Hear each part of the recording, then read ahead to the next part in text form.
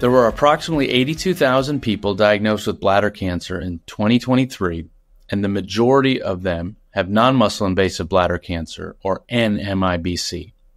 As a urologic oncologist specializing in patients with bladder cancer, I've seen firsthand the heavy burden of living with this disease in my practice. The standard treatments for high-risk NMIBC involves BCG treatments into the bladder, but the reality is that 30 to 40% of patients will be unresponsive to these treatments. Unfortunately, there is currently no consensus on a gold standard of care following appropriate treatment with BCG. Usually, the most viable option for these patients in this scenario is radical cystectomy or complete removal of the bladder, which can have a drastic impact on patients' quality of life. Many of my patients echo these concerns about how radical surgery for their bladder cancer may impact them, changing how they work, travel, or interact with loved ones.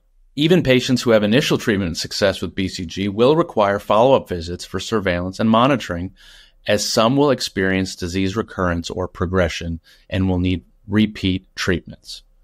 But fortunately, the treatment landscape is evolving. In 2018, the U.S. Food and Drug Administration released a new set of guidelines that define criteria for BCG unresponsive patients and helped create clinically meaningful endpoints in clinical trial design.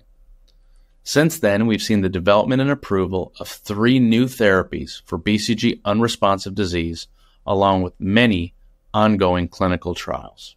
But we can't stop there.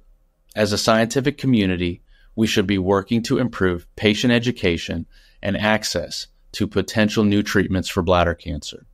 With a continued focus on patients and treatment-related quality of life, I'm confident the scientific community can help address these existing unmet needs in bladder cancer and ultimately improve outcomes for patients everywhere.